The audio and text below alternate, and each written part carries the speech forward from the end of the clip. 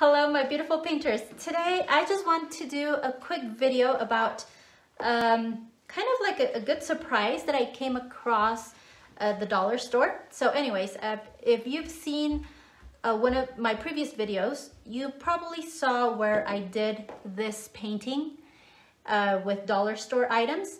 If you haven't, I'll link it in the description below. It's actually a series of videos where I kind of show you the process of creating the pouring medium and mixing the paints and all of that.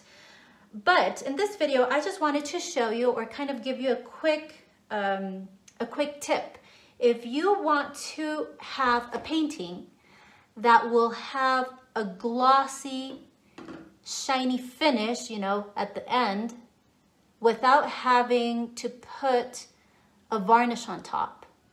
So this does not have a varnish. And as you can see, it is really glossy. If we compare that to another one of my paintings where I did use a varnish, a spray varnish, you can see that this is glossy, but it has a varnish. This one does not have a varnish, and it is glossy.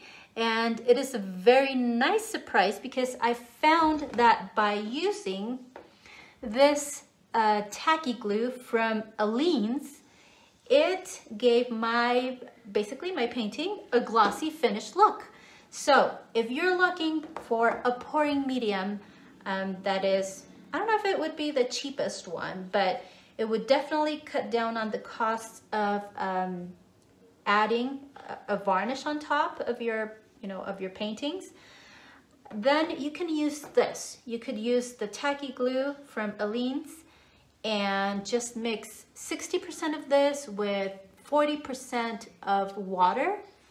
You mix that really well, you shake it, that will be your pouring medium, and then you use that to mix it with your paints to make them a little bit more fluid. And then you just pour it on your canvas, let it dry, and you will have this nice shiny finish at the end. One other tip is that I saw this one at Michael's, and it's a bigger bottle.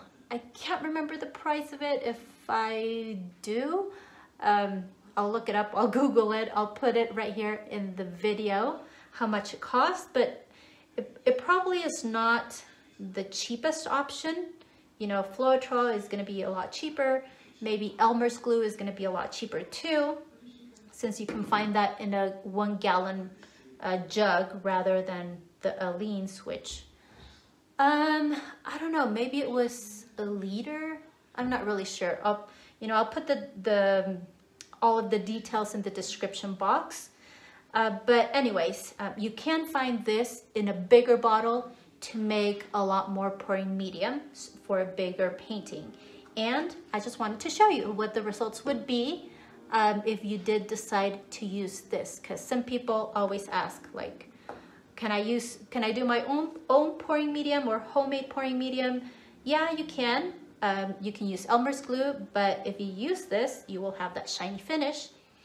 And yeah, that's just another one of my tips for you guys. If you like this video, give it a thumbs up. Please subscribe and check out the links in the description box because I have all sorts of goodies down there for you. Please share as well. That helps a ton.